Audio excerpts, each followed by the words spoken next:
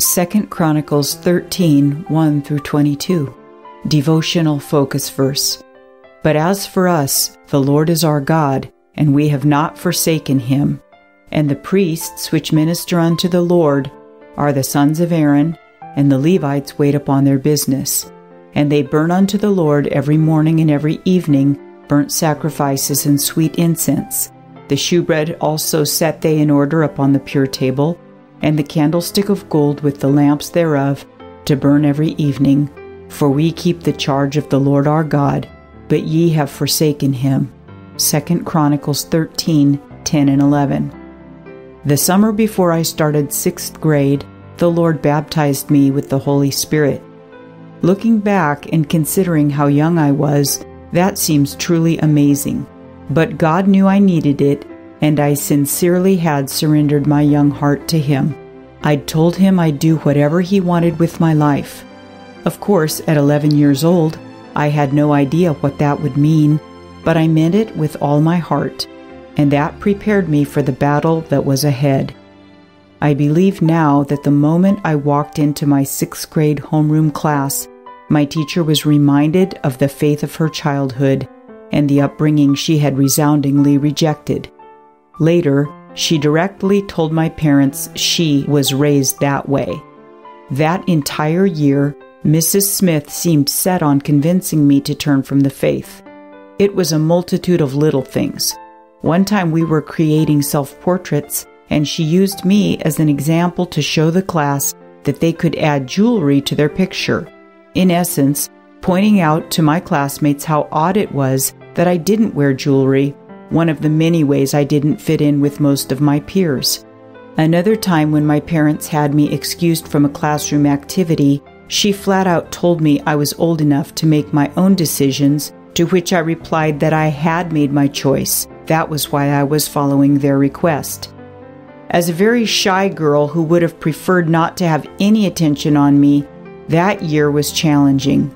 Yet I remember feeling bold and almost defiant as I went to school each day wondering, what will she try today? One might say I was outnumbered. My teacher was an adult, I was a child. She was educated and persuasive. I was still learning basic reading, writing, and arithmetic. She had the crowd on her side. I was essentially alone. But like the people of Judah who won their battle when they shouted, verse 15, I had confidence because I was doing what God wanted. Abijah basically told Jeroboam in our focus verses that Judah had continued following God's instructions while Israel had turned to idols. I had the same testimony. I was doing my best to follow God while my teacher had turned away from the truth she had been taught. There is a special confidence that comes from being consecrated to God. The people of Judah were outnumbered 2-1, 800,000 to 400,000, but they won the battle because they had God on their side. That's what makes the difference every time, in events as big as national war and as small as a 6th grader standing up to an ungodly teacher. Background information. Following the death of Rehoboam, his son Abijah succeeded him on the throne of Judah. Abijah is referred to as Abijam in the parallel account in 1 Kings 15. Chapter 13 describes a battle that took place between the armies of Abijah and those of Jeroboam, ruler of the 10 tribes of the northern kingdom of Israel. The reason for the battle is not given, but seemingly Abijah felt that the flagrant idolatry being practiced in Israel deserved judgment. While God had instructed Rehoboam in 2 Chronicles 11:4 not to fight against his brethren, in this case warfare was permitted. When the two armies assembled, verse 3 indicates there was a clear numerical advantage for the northern kingdom. Verses 4 through 12 record Abijah's forceful appeal to Jeroboam and the army of Israel, while 1 Kings 15:3 indicates that Abijah was not a righteous king. He did try to induce the northern tribes to reunite with Judah. Mount Zemaraim, mentioned in verse 4, was located in the territory of Benjamin between the two kingdoms. Standing upon that mountain, Abijah rebuked Jeroboam and Israel for 3 specific sins against God. Israel had broken the covenant of salt, indicating an everlasting commitment in which God had decreed that David and his sons would rule over Israel forever. Abijah asserted that the dynasty of David was the only legitimate ruler over the tribes of Israel, including these 10 northern tribes that had rebelled and separated themselves from the 2 southern tribes, verses 5 through 7. Israel had brought the golden calves, the man-made objects of their idolatry, with them into battle, an indicator that they had forsaken the true God, verse 8. Israel had substituted non-Levites for the true priests that God had chosen to be Israel's religious leaders, verse 9. In verses 10 through 12, Abijah concluded his appeal to Jeroboam and Israel by stating that in contrast to their actions, Judah had maintained the true priests and sacrifices as commanded by God. He warned Israel that they should not fight against the God of their fathers, because if they did so, they would not prosper. Verses 13 through 20 describe the battle in which God fought for Abijah and the armies of Judah. Although greatly outnumbered by Israel, Judah won the conflict, and Israel suffered a tremendous loss of life. In addition, Judah took control of 3 cities, Beth-el, Jeshanah, and Ephraim. Jeroboam's death is briefly mentioned in verse 20, although details explaining the phrase, "the Lord struck him," are not given. The concluding verses of the chapter record the family of Abijah. In verse 22, the story, in Hebrew Midrash, of the prophet Iddo is a reference to an ancient rabbinic interpretation of Scripture. Conclusion. If you find yourself in a situation where you're outnumbered, take courage. You can be confident of victory when God is on your side. 2 Chronicles, chapter 13. Now in the 18th year of King Jeroboam began Abijah to reign over Judah.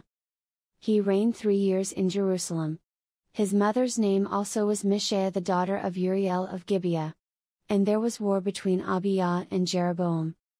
And Abijah set the battle in array with an army of valiant men of war, even 400,000 chosen men.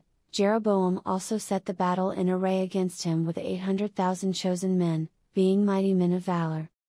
And Abijah stood up upon Mount Zemaraim, which is in Mount Ephraim, and said, Hear me, thou Jeroboam, and all Israel.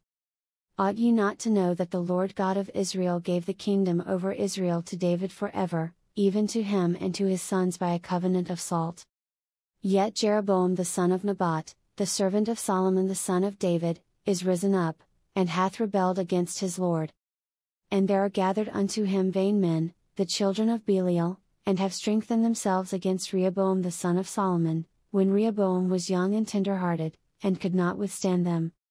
And now ye think to withstand the kingdom of the Lord in the hand of the sons of David, and ye be a great multitude, and there are with your golden calves, which Jeroboam made you for gods. Have ye not cast out the priests of the Lord, the sons of Aaron, and the Levites, and have made you priests after the manner of the nations of other lands? So that whosoever cometh to consecrate himself with a young bullock and 7 rams, the same may be a priest of them that are no gods. But as for us, the Lord is our God, and we have not forsaken him, and the priests, which minister unto the Lord, are the sons of Aaron, and the Levites wait upon their business. And they burn unto the Lord every morning and every evening burnt sacrifices and sweet incense. The shewbread also set they in order upon the pure table, and the candlestick of gold with the lamps thereof, to burn every evening, for we keep the charge of the Lord our God, but ye have forsaken him. And, behold, God himself is with us for our captain, and his priests with sounding trumpets to cry alarm against you. O children of Israel, fight ye not against the Lord God of your fathers, for ye shall not prosper. But Jeroboam caused an ambushment to come about behind them, so they were before Judah, and the ambushment was behind them. And when Judah looked back, behold, the battle was before and behind, and they cried unto the Lord, and the priests sounded with the trumpets. Then the men of Judah gave a shout, and as the men of Judah shouted, it came to pass, that God smote Jeroboam and all Israel before Abijah and Judah. And the children of Israel fled before Judah, and God delivered them into their hand. And Abijah and his people slew them with a great slaughter, so there fell down slain of Israel 500,000 chosen men. Thus the children of Israel were brought under at that time, and the children of Judah prevailed, because they relied upon the Lord God of their fathers. And Abijah pursued after Jeroboam, and took cities from him, Bethel with the towns thereof, and Jeshanah with the towns thereof, and Ephraim with the towns thereof. Neither did Jeroboam recover strength again in the days of Abijah, and the Lord struck him, and he died. But Abijah waxed mighty, and married 14 wives, and begat 22 sons, and 16 daughters. And the rest of the acts of Abijah, and his ways, and his sayings, are written in the story of the prophet Iddo.